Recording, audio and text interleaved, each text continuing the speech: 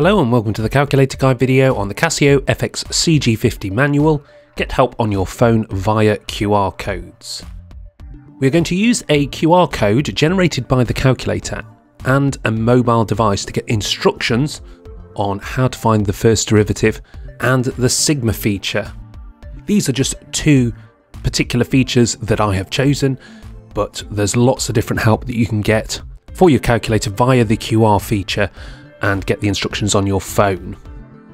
So let me show you where to go. So from the main menu, select Run Matrix, and then it's Shift and 4 for Catalog, and there is a previous video exploring the catalog feature in more detail if you want to know more about that. But we're going to focus on getting a QR code.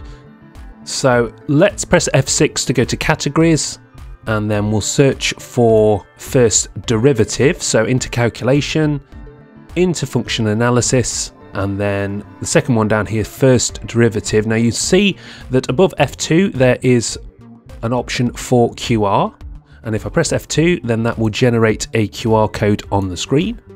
And so now we need to switch to a mobile device. Now I am going to read the QR code via the Casio 𝘊𝘢𝘆 app, but it's not necessary for you to have that.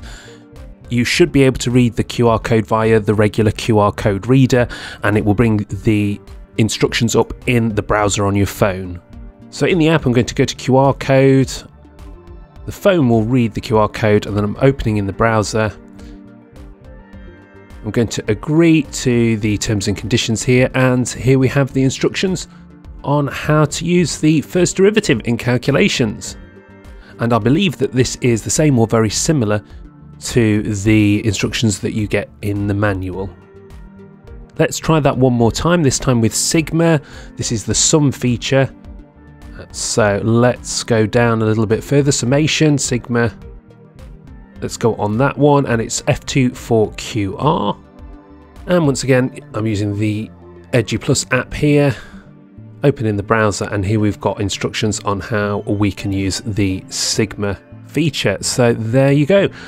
Why not have a look at what you can generate QR codes for and see if you can find any instructions. If you get stuck or you're not sure how to use a feature, then go through the catalogue on the calculator and then use the QR code to access the instructions from the manual via your mobile phone. Don't forget to like and subscribe for future videos, and don't forget, if you want to find out more about the catalogue feature, there is a previous video on this. But that is it for this video. Thank you very much for watching, and I shall see you next time on the Calculator Guide.